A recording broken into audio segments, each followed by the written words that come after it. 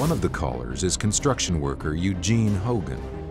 In 1995, he is walking his 5-year-old Labrador, Drift.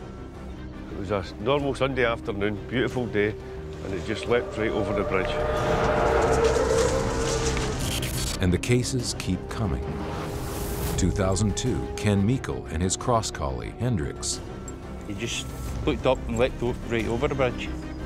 2011, David and Louise McPhail and their Labrador, Sophie. I started shouting to David, "Sophie's jumped off the bridge, she's jumped off the bridge." It just happened so fast, seconds. According to some reports, over 50 dogs in 50 years have jumped from the side of the Overton Bridge. Could the answer lie in the location itself? Is there something compelling these dogs to jump?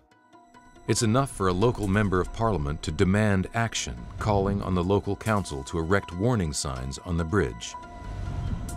This request is currently under review.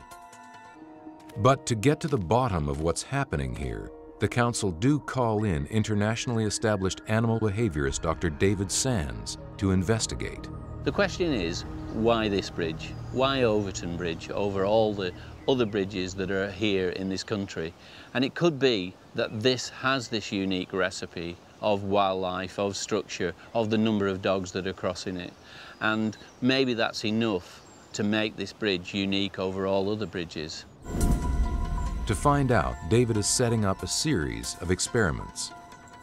Surprisingly, dogs have poor eyesight. They typically see a much less detailed world than us, and their color spectrum is not as vivid as ours either. To learn if this is a contributory factor to their behavior, he starts with a simple experiment. A small camera is attached to the collar of his dog, Patty. What we've got to do is get down to a dog's level and see that world, because it's different than ours. We're elevated on the average 5 foot, 6 foot, and so we've got a much greater perspective of the environment. The dogs have a very low level perspective.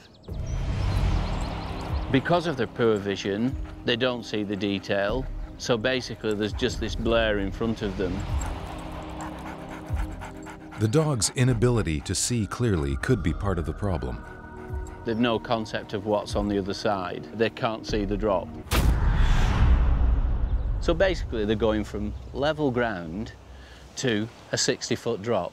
And it's only when they get to the other side that they realise what's happened to them.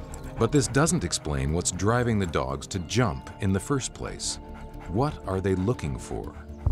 One of a dog's most important and primal senses is its sense of smell. Dogs tend to follow their nose. You know, their sense of smell is 100,000 times greater than ours. Humans harness this incredible ability to sniff out trouble. Sniffer dogs detect millions of dollars worth of drugs every year as they're illicitly smuggled through customs. And military work dogs save soldiers' lives by sniffing out roadside bombs and weapons in Afghanistan. Could some overpowering smell at the bottom of the bridge be driving dogs to jump?